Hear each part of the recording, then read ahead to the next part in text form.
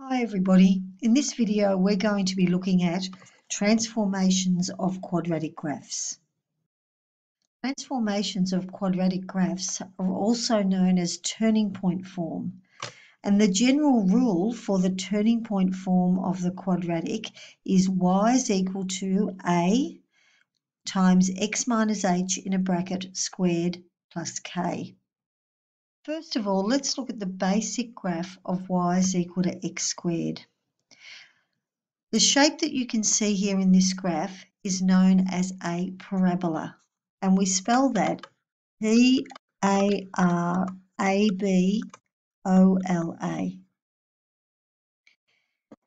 This parabola is an upright parabola, which means it is the right way up, and we can see that we have a very important point down here, which is the turning point of the graph.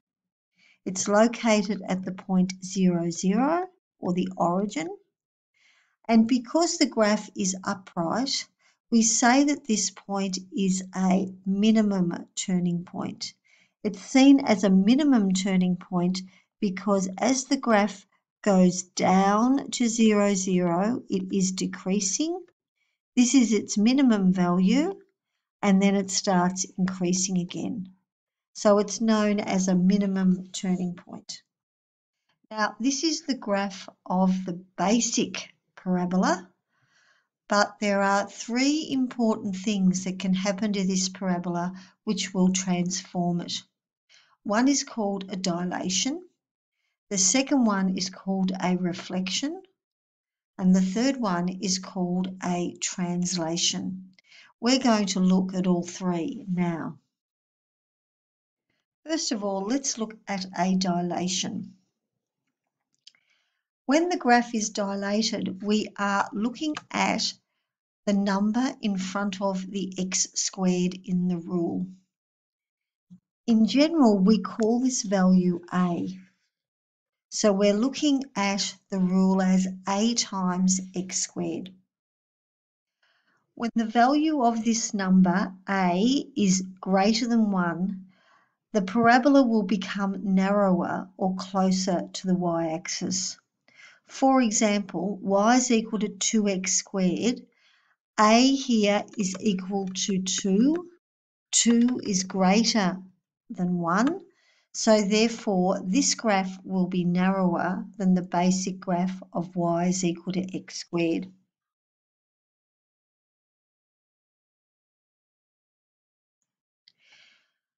When a is between 0 and 1, the parabola will become wider or closer to the x-axis. For example, the graph of y is equal to 1/4 of x squared.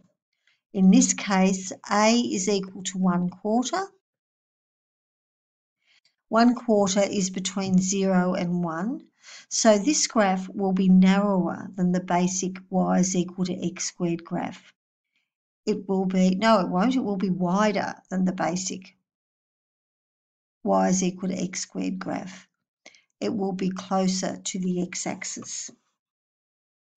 The turning point will not change. It will stay the same as the turning point in the basic graph. In other words, the turning point will still be at the point 0, 0. We call this the invariant point. Let's look now at these three graphs together. The purple graph is y is equal to x squared. The black graph is 2x squared. We can see how this graph is narrower than the purple graph. It is closer to the y-axis. The red graph is y is equal to 1/4 x squared. We can see that this graph is much wider than the basic y is equal to x squared graph. It's closer to the x-axis. Now let's look at translations, and first of all, a horizontal translation. You can see the general rule there, and when the value of h changes, the graph will move h units to the left or the right. For example, y is equal to x minus 2 in a bracket squared. This whole graph will move 2 units to the right. So this minus 2 value here will cause the basic graph to move to the right 2 units. It actually moves in the direction opposite to what you would instinctively think. Minus 2 may make you think that it's going to move to the left, but no, it moves in the opposite direction. It moves to the right. In the graph of y is equal to x plus 5 squared, the whole graph will move 5 units to the left. Again, the plus 5 here might make you think that it's going to move to the right, but it moves in the opposite direction to what you would think. It moves 5 units to the left. Then let's look at the 3 graphs together. The purple graph is the basic graph of y is equal to x squared with its turning point at 0, 0. The green graph is y is equal to x plus 5 squared. You can see by looking at its turning point that it has moved to the left by 5 units, so that its turning point is now at -5, 0.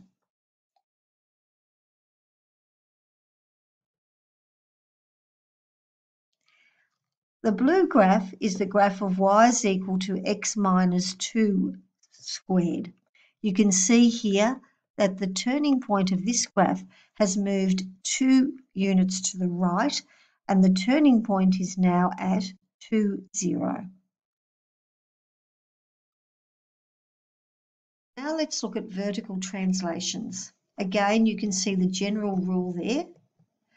Now, when the value of k changes, the graph will move c units up or down. For example, in the rule y is equal to x squared plus 5, this graph will move 5 units up from 0, 0. So when we add plus 5 to y is equal to x squared, it moves the entire graph 5 units up.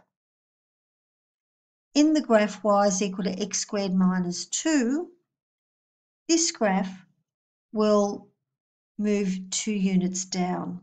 So the whole graph of y is equal to x squared will move 2 units down.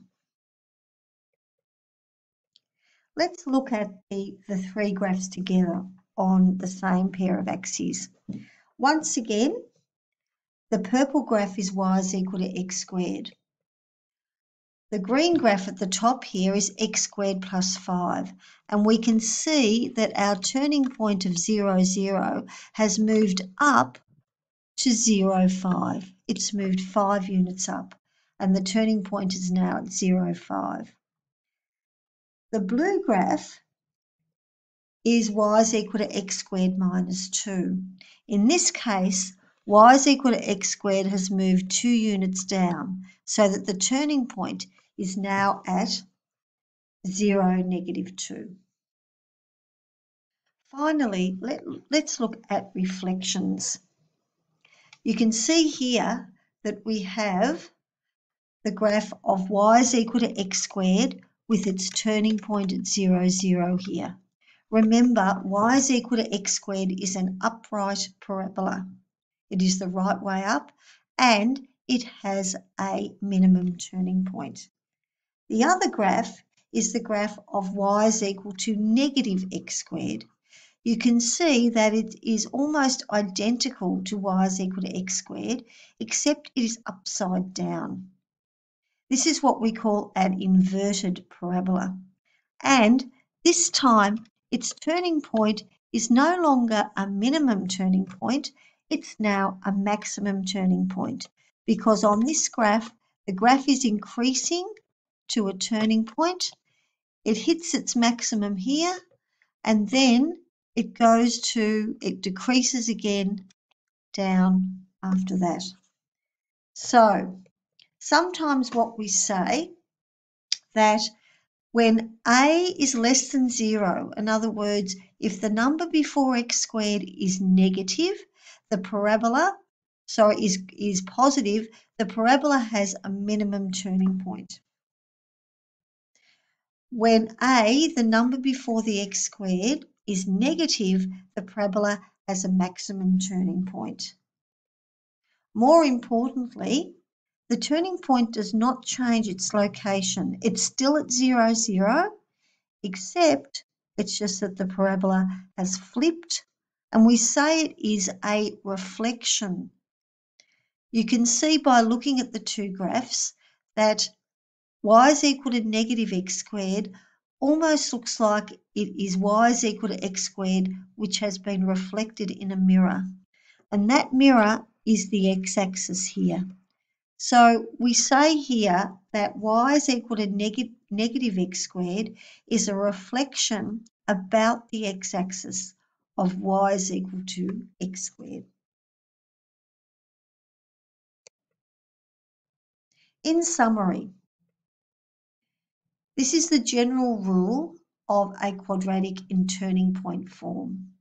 The values of A, H and K will tell you about how the graph is being transformed, whether it is dilated, whether it has moved sideways, whether it has moved vertically, and whether it is upside down or upright. Now the value of A tells you how wide or narrow the graph is, because A is the dilation factor. The sign of A tells us if the graph is inverted or reflected about the x-axis. If A is negative, it will be inverted. If A is positive, it will be upright. The value of H tells us about the movement of the graph from left to right. This is what we call a horizontal translation. The value of K tells us the movement of the graph up or down. This is what's called a vertical translation. The coordinates of the turning point are always given by the value of H and K. Thank you for listening.